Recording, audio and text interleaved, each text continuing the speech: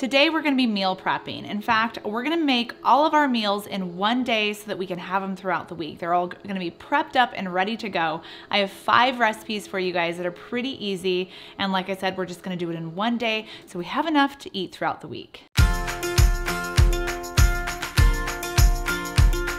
And the cool thing about this particular meal prep is that we're really only going to be focusing on 2 proteins. So I'm going to be using chicken thighs and steak, and then 2 main vegetables, which is going to be cauliflower rice and spinach. So you can purchase these up in bulk and not have to worry about going to the store to buy a bunch of different ingredients that you will have leftovers and not use, and they'll just rot in your refrigerator. So that's why I like doing this, where we only use like maybe a couple of proteins or a couple of vegetables and combine those in all of our recipes for the week.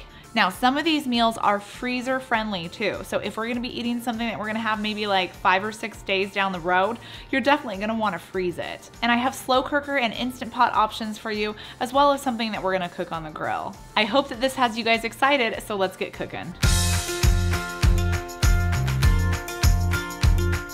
The first thing I'm gonna do is cook up some chicken. So I've purchased around 6 pounds of chicken, and I'm not gonna cook it up all because I actually wanna keep some of it raw because we're gonna be using those in some freezer meals, so I don't really wanna cook up everything. So I'm only gonna cook up around a pound and a half of the chicken, and I'm gonna cook it up in my Instant Pot. Now this chicken I have is actually frozen, and I'm gonna be cooking it from frozen in my Instant Pot. To cook chicken in the Instant Pot, I do have a recipe on my website that I'm gonna have linked down below for you guys, and I have instructions on how to cook it from either thawed chicken or frozen chicken. Now today, you probably don't really wanna follow what I'm doing because I actually do recommend that you don't just throw like a solid block of chicken thighs in your Instant Pot like I did, and I know better, but I still did it anyway because I didn't really wanna waste time and I just wanted to get started. So you can still do it, it still works, but you kind of have to run your pressure cooker twice, as you're gonna see. So you don't really want to throw a giant block of chicken thighs into your Instant Pot. You actually kind of want to run it under some warm water and separate out those thighs, or if you're using breasts, separate out the breasts individually. It's just so it can cook evenly. If you throw a solid mass in there, it doesn't really cook all the way through. And so after you run a pressure cycle one time, you'll see after you break it apart, there's still some pieces that were not finished cooking. It's totally okay. You just lock the lid again and cook it for another 5 minutes, and then it works out. It's perfect after that.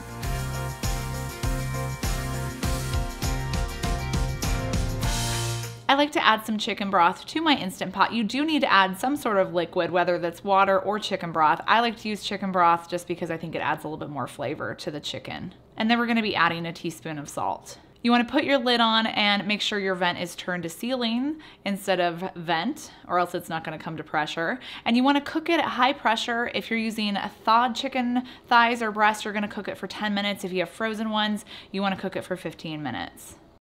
Now, while we're letting our chicken cook in the Instant Pot, let's move on to a couple of different freezer recipes. The first one I'm going to show you how to make is a keto sesame chicken. Now the cool thing about this is we're gonna all put it into one Ziploc bag, and I have these nifty little freezer bag holders that I purchased from Amazon. I'll have them linked down below for you guys if you're interested in purchasing them as well. They're kind of cool just because it helps hold up the bag so nothing's spilling over. If you don't want to use plastic bags, go ahead and use like a mixing bowl that you can freeze, or a casserole dish that you could freeze if you want to use like a glass, more eco-friendly route. I'm gonna put around 6 chicken thighs into my Ziploc bag. Now, I should have told you guys, these are skinless, boneless chicken thighs that I'm using, just because I don't have to worry about picking out bones. And then we're gonna add around ½ a cup of sugar-free maple syrup. Now, the brand that I like to use is by Chalk Zero. I'll have it linked down below for you guys. You can save 10% off your order if you use my code KetoFocus at checkout. You'll also need 5 tablespoons of liquid aminos, or you can use soy sauce if you don't want to use the liquid aminos, but just remember, soy sauce has carbs. 1/2 teaspoon of onion powder, 1/4 cup of sugar-free ketchup, 2 tablespoons of sesame seed oil, 2 cloves of garlic that are minced, or I like to use my shortcut, which is using garlic paste, so it's around 2 teaspoons of garlic paste, and 1/4 teaspoon of red pepper flakes. You want to seal this up and give it a good mix, and you can freeze this for later on in the week. You'll have a couple of different options for cooking this. My recipe on my website says to cook it in the Instant Pot. I have the full instructions listed there, so I'll have a link down below for you to go to. I also add in some arrowroot powder just to help thicken up the sauce. Another option is to put it in the slow cooker. You'll just put it on low and cook it for around 6 to 8 hours. I like to serve this over cauliflower rice. It's delicious that way, and it just happens to be one of those vegetables that we picked up in bulk for the week. Our next freezer recipe is a white chicken chili. So in another Ziploc bag, I'm gonna add in the rest of our chicken. You'll also need 1.5 cups of chicken broth. Now, if you guys have any leftover chicken broth from making up that Instant Pot chicken, then you could use that here instead. 1 can of diced tomatoes, 1 can of green diced chilies, 2 tablespoons of heavy cream, 1.5 teaspoons of chili powder, 1 teaspoon of salt, 1 teaspoon of cumin, half a teaspoon of dried oregano, and half a teaspoon of pepper. I'm also gonna add around 1.5 cups of cauliflower rice. My recipe also calls for a brick of cream cheese, so 8 ounces of cream cheese, but you don't wanna add this yet if we're gonna be freezing it, just because it makes it all weird looking. So save that until right before you finish cooking it. This recipe can also be made in either the Instant Pot or the slow cooker, and I have both instructions listed on my website.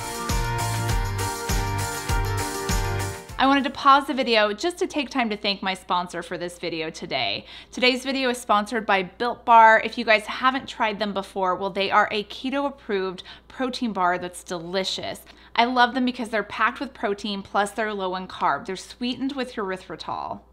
They make a perfect midday snack or breakfast, or I like to use them post-workout just to give myself a little bit more energy and plus that protein to help me recover. Built Bar has a wide range of flavors from coconut to salted caramel to raspberry and orange. There really is a flavor for everybody. They have a wide range of other products too on their website, builtbar.com, so make sure you check them out, like this Energy Plus Protein. This is a supplement that you can use if you don't want to have coffee in the morning, or you're on the go, or maybe you're hiking and you need an extra boost of protein plus energy. This is a good go-to. If you guys want to try Built Bar, and I highly suggest you do, I'm going to have a link down below in the description box, plus a discount code that you guys can use to save 20% off your order. All right, now back to our chicken that's cooking in the Instant Pot.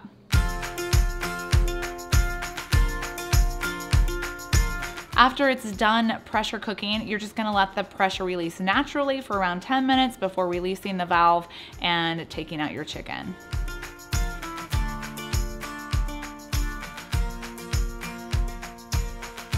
So as you can see, my chicken was still not cooked all the way. Totally fine though. I just put the lid back on, pressure cooked it for another 5 minutes, and then it turned out perfectly.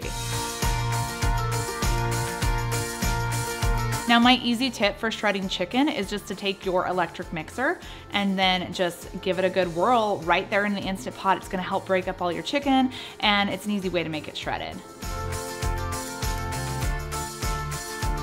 Now I have all this beautiful leftover chicken broth that we're actually gonna save. So I'm gonna take it out and I'm gonna strain it, and we're gonna use that later on in another recipe. Now the reason why I've cooked up this chicken in the Instant Pot is that we're gonna be using it to make my keto chicken taquitos.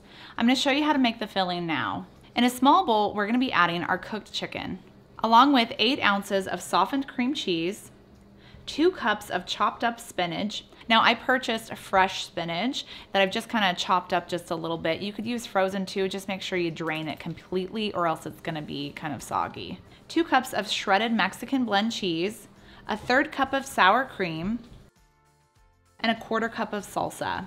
We're gonna mix this together until it's combined.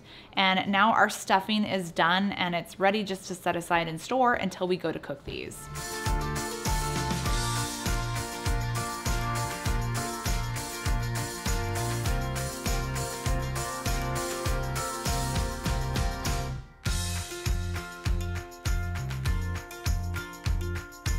So when you do go to cook your chicken taquitos, what you would do is just lay down a low carb tortilla, whatever brand you want to use, and then add a little bit of our chicken mixture to it. Roll it up and then fry it in some avocado oil. And I'll have this full instructions listed down below in the description box.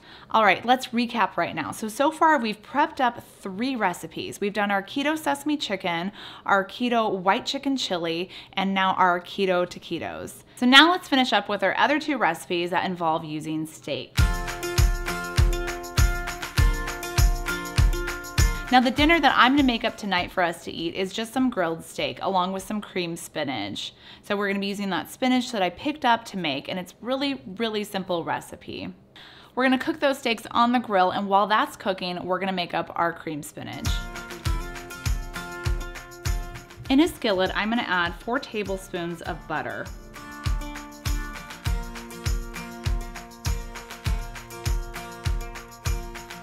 And then 1 small diced up onion. I'm just using a bunch of onions that I picked up from the store that were already pre-sliced.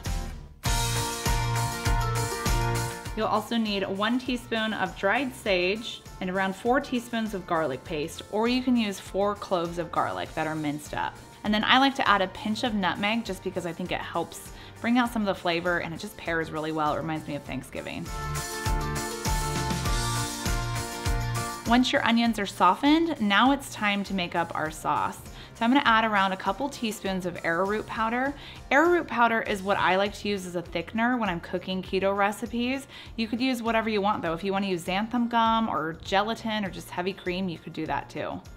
So after I add in my arrowroot powder, I'm gonna give it a good stir, and then I'm gonna slowly pour in around 1/2 cup of heavy whipping cream and another 1/2 cup to 1 cup of chicken broth. So that leftover chicken broth that we had from our chicken cooking in the Instant Pot, you can pour it in here. Cook it up until your sauce starts to thicken, and then we're gonna add in our spinach. I'm gonna be adding in a lot of spinach here, so you can add in the rest of your spinach if you want, or you could save some if you wanna make a salad later on. But remember, this does cook down into hardly anything, so I recommend adding as much spinach as you have. So at least like 10 ounces, if not more. Let it cook, or you can cover it too to help the spinach wilt. And once it does and everything is wilty and looks beautiful, now we're gonna add in some Parmesan cheese. So you wanna add in around 1/2 cup of Parmesan cheese.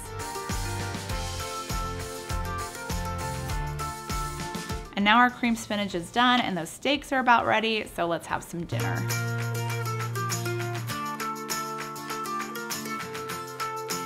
Now you're probably wondering, well, where's the other recipe? Why are you eating dinner now? Isn't there still one more recipe? Well, there is, but I can't make it until after we're done eating this dinner because I'm gonna use our leftover steak to make our last recipe. So our last recipe is gonna be a steak marinara sauce that we can pour over cauliflower rice, or if you did have any leftover spinach. So this is also a freezer meal, but you could just keep it in the refrigerator if you wanna have it the next day.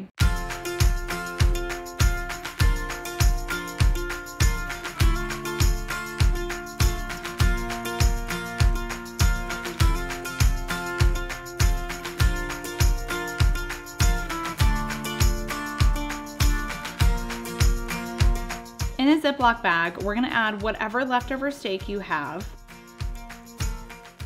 And if you have some onion, it's a great idea to throw this in here. I accidentally used up all my onion when I was making the cream spinach and wasn't thinking that I'd need it for this recipe, but that's just how it goes for me when I cook sometimes.